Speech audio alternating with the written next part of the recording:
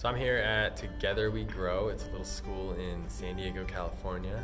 I just finished and completed the entire hallway mural. It was made to look like a Tuscan castle. And really it was like the experience of walking through the hallway. As you turn the corner, you go into the castle. So you're looking at the courtyard. You're in the courtyard, you walk a little bit further, and then you go through the walls into the main part of the castle. On the right, you've got the banquet room. On the left, you have these open windows out to the Tuscan countryside. You look to the right, and there's a little barrel room where they're making wine.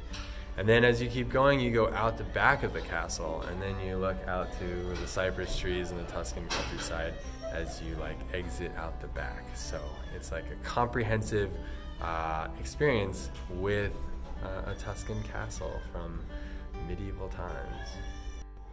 One of the coolest parts of doing these murals is putting in all the details. You know, these are things that the client wants that really make it pop and makes it unique. So like the fountain behind me is one of them, and you know, they gave me a specific castle that they really like the style of, so I incorporated that. And then there's like the cypress trees everywhere and the Tuscan countryside, and then there's these flowers, these purple flowers called wisteria that are native to the region. So little things like that. And the barrel room, you know, those are the things that really make a mural pop and then make everybody just that much more excited about it, and help the client feel ownership over it. You know, this is their mural.